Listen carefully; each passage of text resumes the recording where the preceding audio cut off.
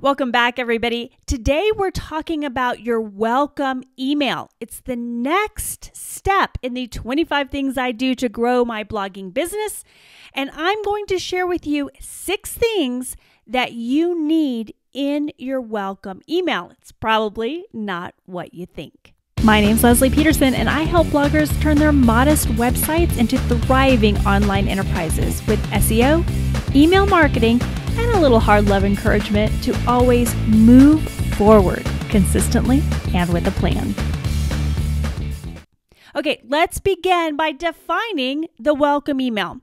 So hopefully, if you've been following me for any amount of time, I've convinced you that you need a lead magnet and ideally multiple lead magnets or opt-ins on your website in order to collect email addresses.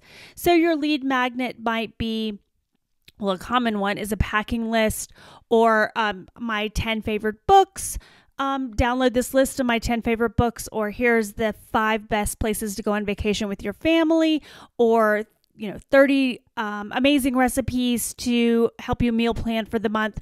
Anything, a free content, any piece of free content that you offer your audience in exchange for their email address is a lead magnet. And you're going to use your email system to deliver that lead magnet immediately after someone requests it. The next day, you're going to send them a welcome email. And it's that email that we're going to be talking about here. Now, that welcome email should be sent before you drop them into your newsletter campaign or any sales series. And if you're thinking, Leslie, I don't want to do a newsletter campaign, or I don't know how to get started with a newsletter campaign, I really want to encourage you to do that. It's a fantastic way to connect with your audience, which is a list of people that you can communicate with whenever you want, without any concern about algorithms, either social media algorithms, Pinterest algorithms, Google algorithms.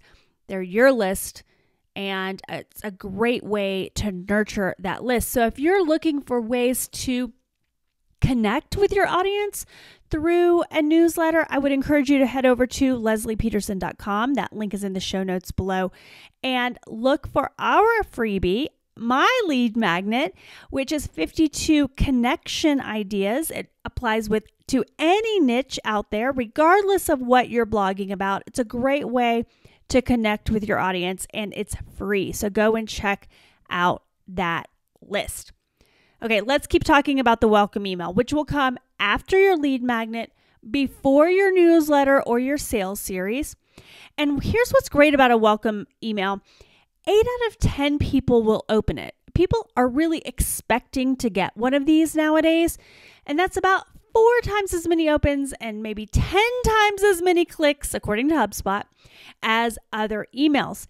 And the great thing about a welcome series is that it keeps people engaged, and it weeds out the people who are really not a good fit for your audience. Let me give you an example.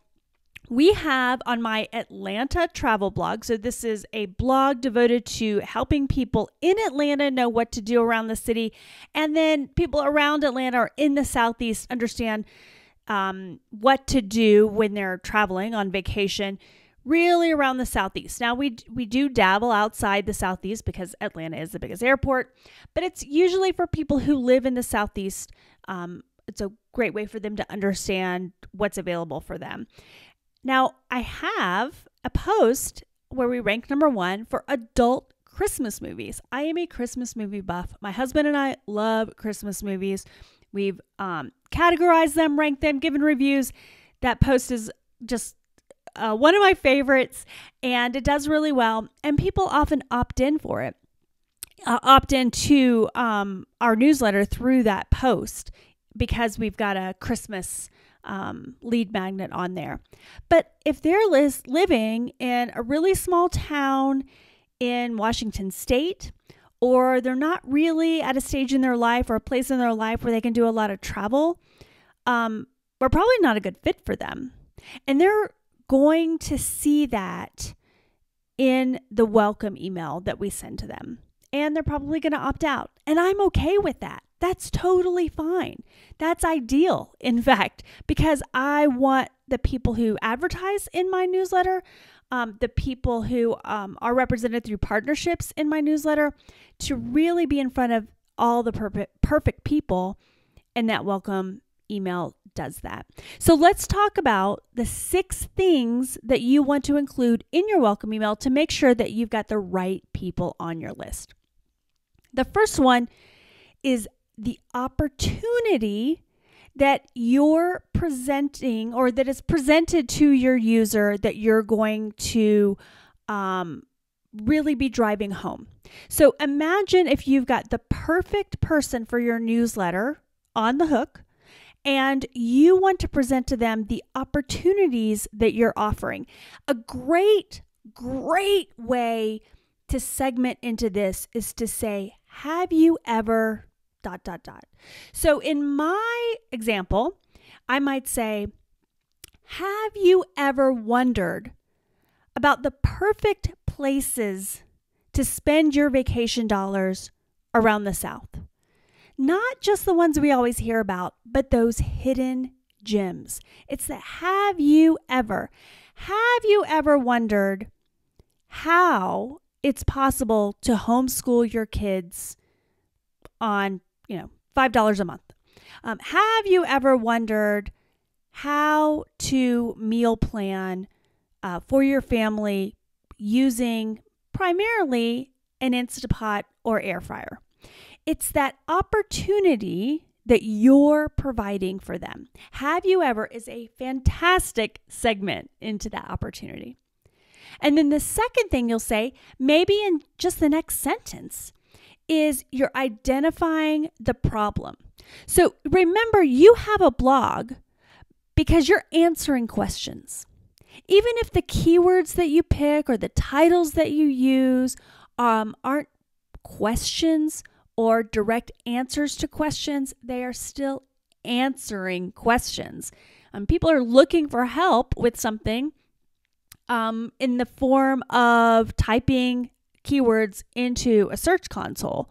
And so what is that problem that you're solving? What is the solution that you offer?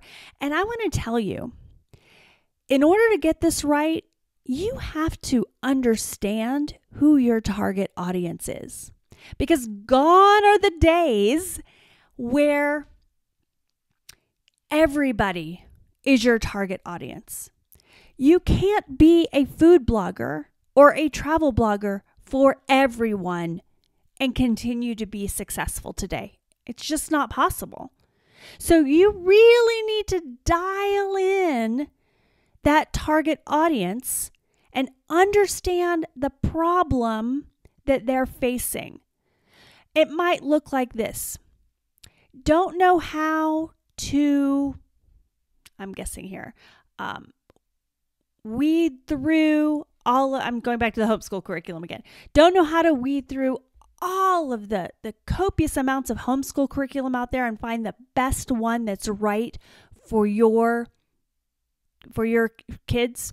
So maybe you're actually targeting families who want to use curriculum in their homeschool, and it sounds like they're probably just getting started if they don't know that. I've been homeschooling for a while. I understand the curriculum. We don't really even use a curriculum. So I'm probably not your target market, but somebody who's just starting out, you're saying, hey, there's a lot of options out there, and I'm here to help you as a beginner. If you have a travel blog, I think about our travel blog. We travel with our family mostly, and we also travel around our blog is focused on the travel around the Southeast. So that's really who we're targeting. I'm not targeting couples. I mean, you can definitely use our blog if you're, a solo traveler or a couples traveler, but you're going to notice there's things in there to do with kids. There's information about why this hike worked well with kids and this one didn't work well with kids. So I'm really nailing down my audience. Maybe you do RV travel, and that's the type of person that you're targeting. Or maybe you're targeting people who are really outdoor focused. Like when they go to a destination, they're really interested in the camping and the hikes And yeah, they might go to a museum, they might see the main attractions, but that's where you're heavily focused. So you've got to understand your target market and what problem that they're after, that they're looking for a solution for, and you're going to really call out that problem. Are you feeling overwhelmed by? Don't know how to? These are the types of phrases that you'll use to understand that. So you're telling people there's an opportunity out there for you to feel this way, but are you really feeling like this? And that's when you say, I was too. Or you're kind of sharing your story. And that's number 3. You're sharing your breakthrough, your success. For some of you, it might be, I didn't really understand how to find the right homeschool curriculum for my kids. I went through this process of reviewing them, and whatever the process was that helped you to really nail down these key pieces of information or distinguish which one's right. It's your success path. For others, like I'll think about myself. I grew up traveling. My dad was in the military. We lived overseas in multiple places. Always been traveling. I've always done it. And that's my quote unquote success story. I've been traveling my entire life, and as a child, and now I've got a family of 4, and I've traveled with them since they were in my belly, and we've gone through a season. We've gone through infant travel, we've gone through toddler travel, we've gone through tween travel, we've gone through teen travel, and now I'm learning how to travel with my adult children. We've hit all the stages, and I'm here for you to support you on that journey. So that's my success story. So even though I didn't have a particular breakthrough, it's kind of saying, this is the angle I'm coming from. This is why you should listen to me. So what's your breakthrough? What's your success story? Notice here, I'm not starting with, I'm Leslie, and I've traveled a lot, and I'm here to help you. This is number 3.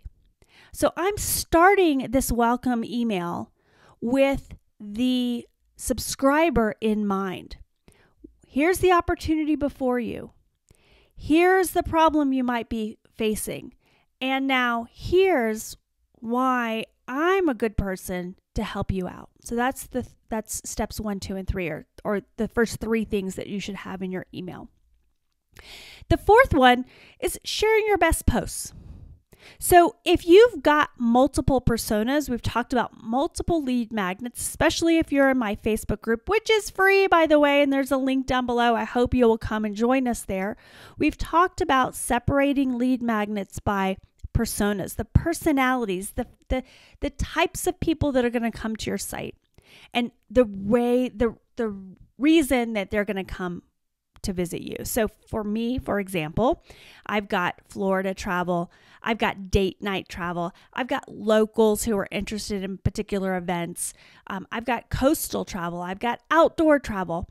Those are the ways that our content is organized. It's the type of people who come and visit us. It's the multiple facets of Leslie that's reflected on the blog. And so what I will do is I will put a representative best post from each one of those personas in the email.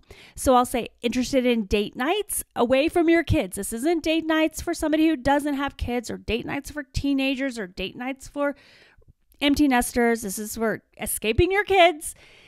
Here's a list of date nights. Then here's a list of the best outdoor activities in Georgia.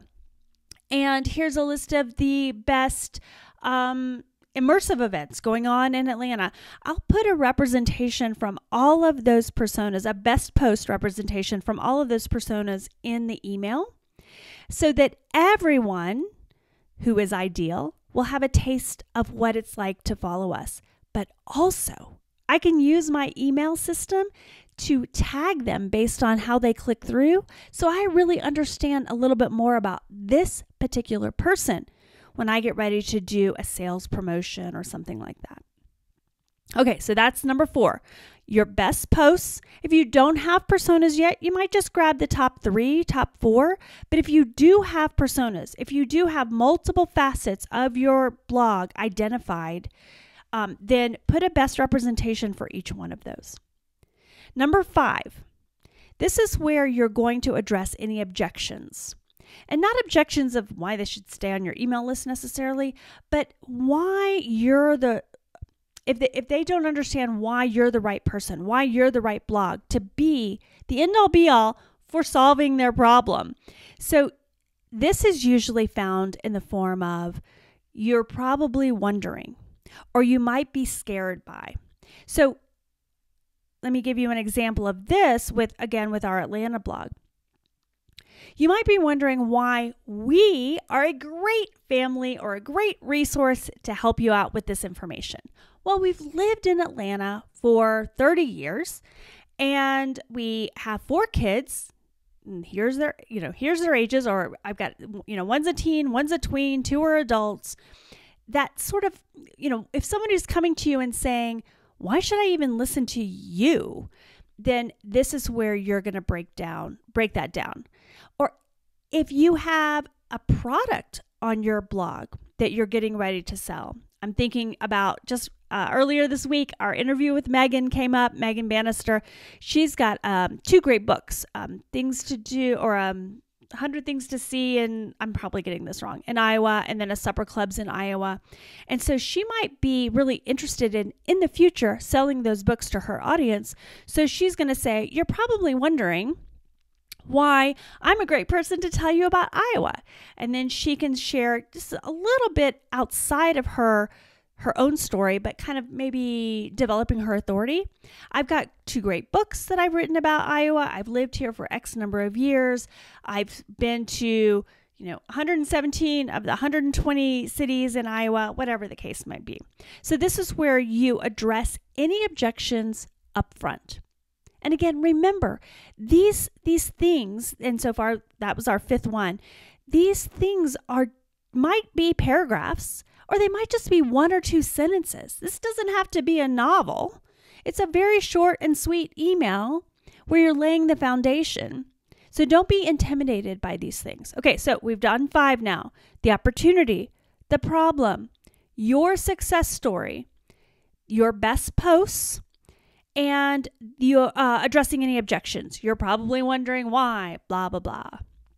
And the 6th thing you want to do is to challenge them to engage with you. And both of those words are important. Challenge them to engage with you. So do it in the form of a challenge, because a challenge makes people engage or engage more. And the engagement is going to help the future deliverability of those emails. So the best way to do this in my book is to ask them to write back to you. And don't expect an overwhelming response, but I love it when people write back. So you might say, write back and let me know how long you've lived in Iowa, what your favorite recipe is, which one of these blog posts resonated with you more than the others, what's your favorite place to visit, what's your favorite soup recipe, what homeschool curriculum have you tried in the past. Challenge them to engage with you. And my favorite way, you don't have to do it this way, but my favorite way is to ask them to write you back. And don't just say, write me back, please, and let me know, blah, blah, blah. But I challenge you to hit that reply button and let me know which one of these curriculums you've tried before, or how many times you've bought a homeschool curriculum that failed, something like that. That kind of wording, really call them to action. And then that engagement is absolutely going to help build fan loyalty, increase the open rates, and not just for that particular user, but that sort of engagement also kind of lifts the bar for all of your deliverability. So let's go over a few do's and don'ts when you're doing your welcome series. Number 1, don't sell them anything yet.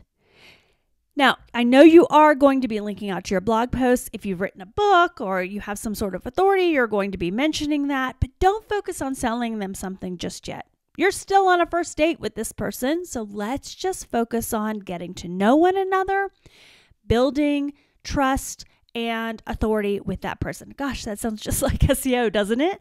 But that's the same thing that you're going to do with each and every subscriber. Number 2, I mentioned this earlier, but don't open with you. This isn't about you. This is about them. So your opening should really be about that opportunity and problem that they are facing. Then you can talk a sentence, 2, 3, not much more than that, about your breakthrough and success, your story.